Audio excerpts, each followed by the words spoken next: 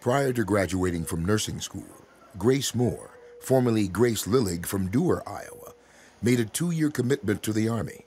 Halfway through her hitch, she received orders for Vietnam. I'm like, okay, thank you, and hung up. And I chain smoked almost a whole pack of cigarettes before I had nerve enough to call home. I didn't even call my mother, I called my sister. And I said to her, don't tell Mom. She goes, don't tell Mom what? I'm like, just don't tell Mom, don't tell Mom. And she said, don't tell her what? I said, I'm going to Vietnam. And she says, well, what am I supposed to tell her? You fell off the edge of the earth? More than 7,500 U.S. women served in Vietnam.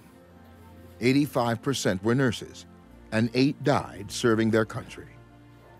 Lieutenant Moore was assigned to the 12th Evacuation Hospital at Cu Chi, where some of the bloodiest fighting of the war took place. Eventually, she became head nurse of the orthopedic ward. You tried your best to distract, to help. We wore eye makeup because we just felt like that was something that would be uplifting to these young people. In the morning, we'd get up in Vietnam at 120 degrees and put on mascara. That kind of stuff, those little things like that, Here for approximately 02, we have a dust-off in progress. They're on this push. For Moore, the stress of Vietnam bubbled to the surface only once, when she learned a friend had been wounded and was en route to Cu Chi for treatment. And so I didn't get to see him until he came out of X-ray, and he was burned. Not severely. I mean, he wasn't even admitted to the hospital. He was treated and sent back to his unit. But he was the first person that I knew. I mean, I knew this person, not just as a soldier. I knew him as a person. And that was the first time I cried in Vietnam. I went outside behind the Quonset hut, and I vomited, and I bawled. And I think that was the only time that I remember really crying.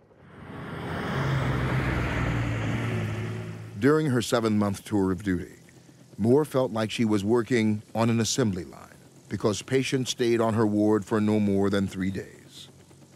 The wounds were just horrific.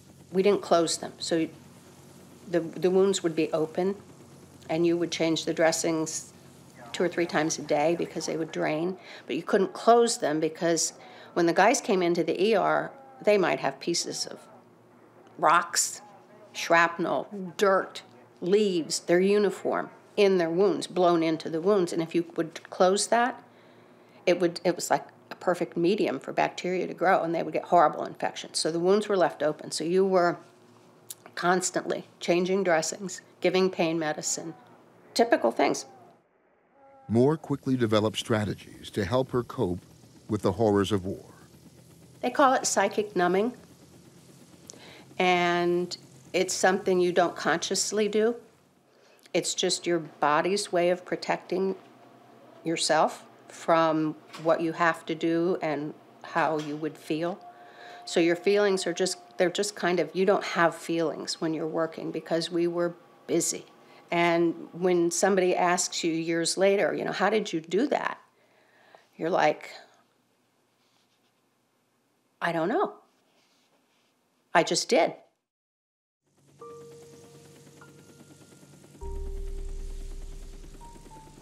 I quit going to church. I had no faith. I lost everything. It was a bad time with lots of casualties that, you can't fix them. You can't fix them. You can only help. And I'm like, nah, my God wouldn't do this. So I said, I'm done with you. And I didn't start going back to church until after I got back from Vietnam.